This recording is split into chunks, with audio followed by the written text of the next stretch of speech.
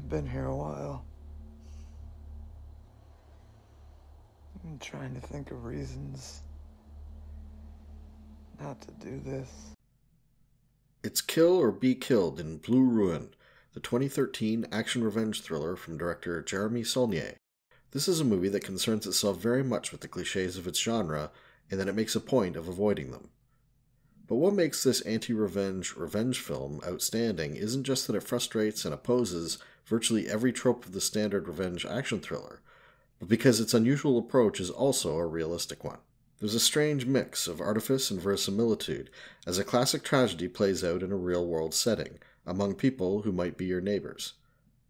Aside from the preponderance of blue, the visuals and performances are naturalistic, which has the immediate effect of inviting the audience to take the events of the story seriously.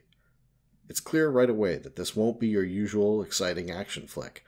There are no action stars or villainous ciphers here. The characters feel real, and the world they inhabit is our own. It's my house, Dwight. They know that. The car is registered here, and it's not worth...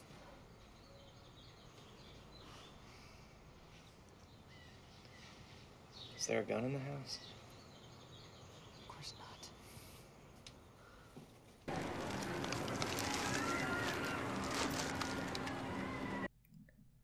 We meet Dwight as the movie opens, at a point where he's already been consumed by loss.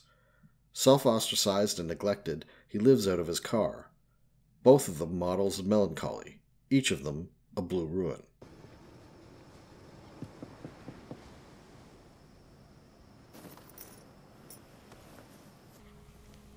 He's going to be released.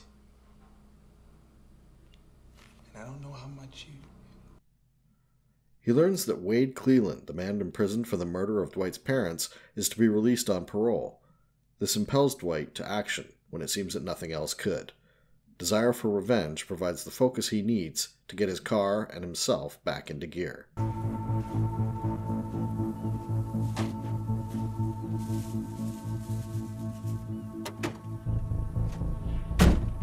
He intercepts the Clelands on their way home from the penitentiary and lays wait in the men's room of a bar, armed with a knife.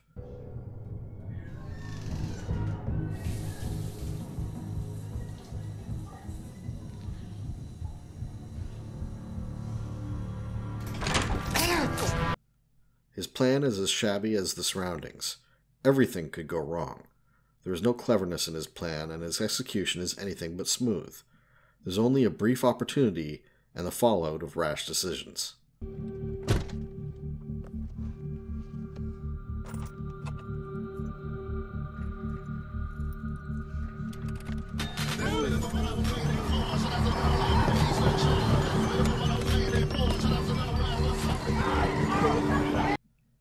Having the incredible good fortune both of finding Wade alone and managing to escape after killing him, Dwight discovers a passenger in the back of the limo. William, a young member of the Cleland clan, asks him if he hurt Wade. Yeah. Wade hurt my parents. I don't think you did. This is the first suggestion in the film that Wade may not be guilty of the murder of Dwight's parents. It's obvious that Dwight had never considered this possibility. Moreover, William demonstrates a concern for Wade that Dwight also had not considered.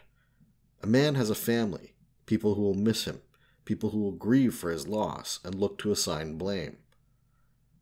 The audience comes to realize, as Dwight does, that the violence he set in motion has not concluded with the murder of Wade, but rather he has perpetuated a cycle that will continue for the remainder of the story. Where are your children? Home. The sitter. Let's get back in your car. What? They never called the police.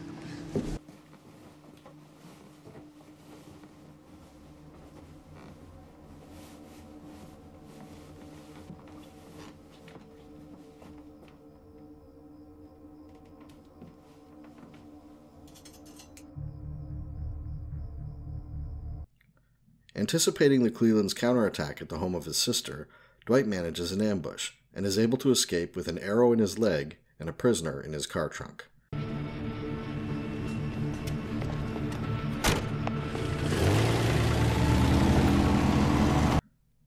Confronting Teddy, his prisoner, Dwight learns that in fact it was Wade Sr. who murdered Dwight's parents, but that his son confessed in order to protect his father.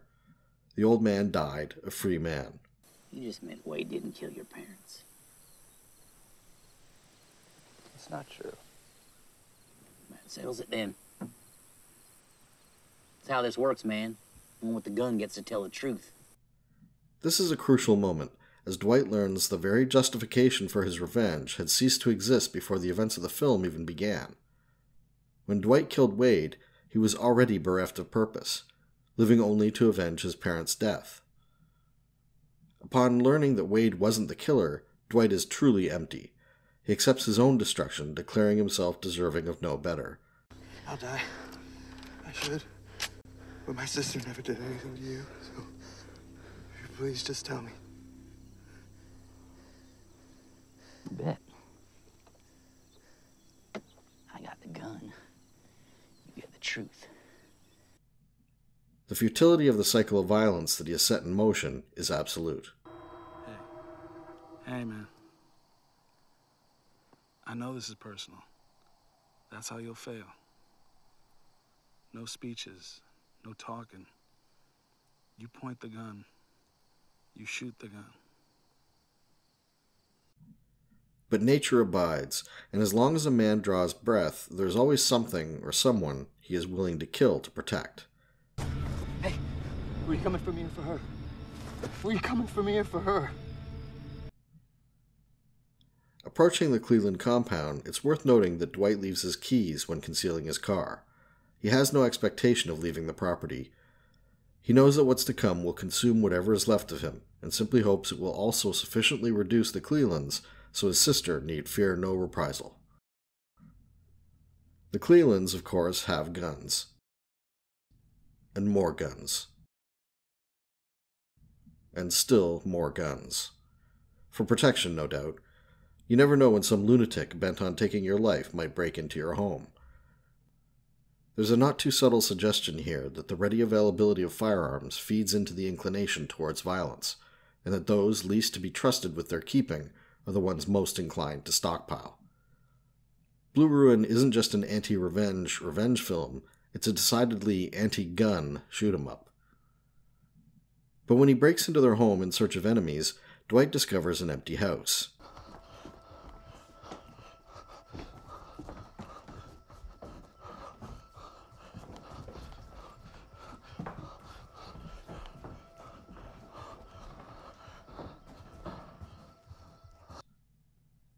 There's nothing to confront except the mementos of a family history he plans to bring to an abrupt end, and his own conscience. The burial of Teddy is an act of contrition. Dwight accepts that the Clevelands are a family like his own. Having viewed the photo album and seen the progression of the family history, he seems ready to accept that they are not some monolithic evil to be overcome, but victims like himself of a process that started long before their story began, and that may well continue after they are done killing one another.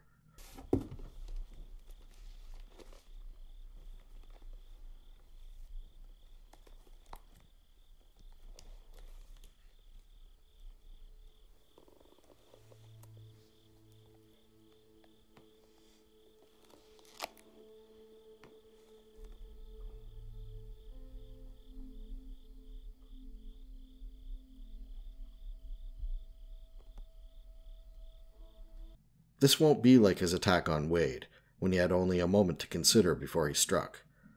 This time, his violence must be deliberate. He has time to think before acting, the adrenaline of impulse replaced by the grudging acceptance that the violence to come is inevitable.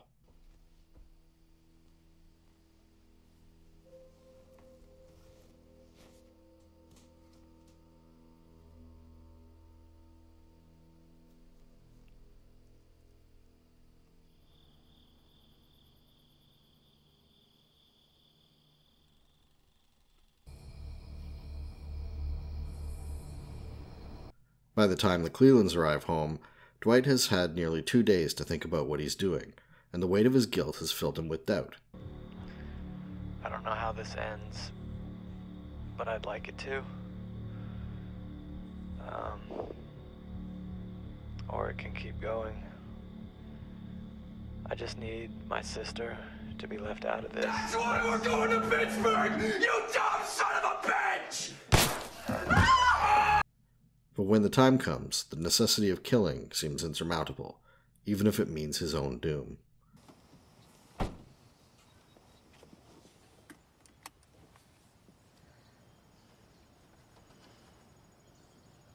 I'd forgive you if you were crazy. But you're not.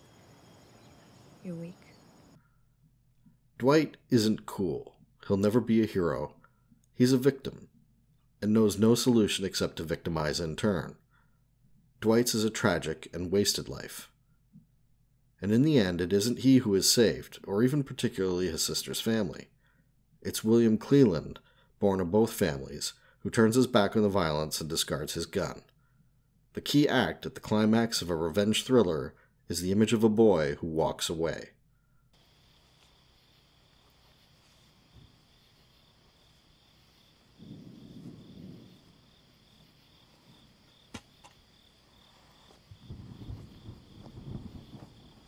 Blue Ruin manages to be a classic tragedy with themes that are anything but subtle, and the clearly intentional inversions of genre tropes make it a fascinating project, but for me what really sells the film is the portrayal by actor Macon Blair of Dwight. Not the hero you expect, some everyman rising to the demands of a violent situation to avenge the fallen, but the ruination of a once loving and motivated human being, reduced by his grief and his weakness to acts of violence that his enemies might rightly see as excessive and depraved. It's an unusually honest portrayal. Because it's presented in earnest, through characters we can believe in, Blue Ruin is also an invitation to consider issues of revenge and forgiveness, of gun violence and its consequences. It's a movie that reminds us it's better to live quietly than to die in the imagined glory of violence. You know what's awful? Just because my dad loved your mom, we all end up dead.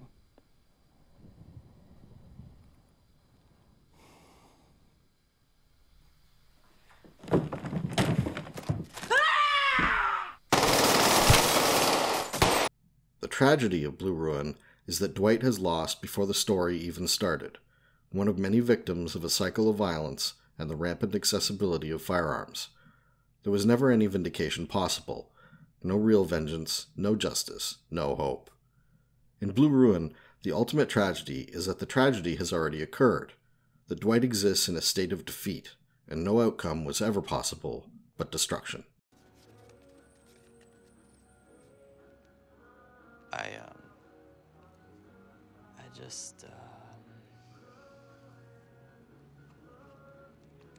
Yeah. Thank you for watching. Please like and subscribe and watch our other videos. Leave any comments you may have, and if you have suggestions as to what movie you'd like to see reviewed next, please let me know.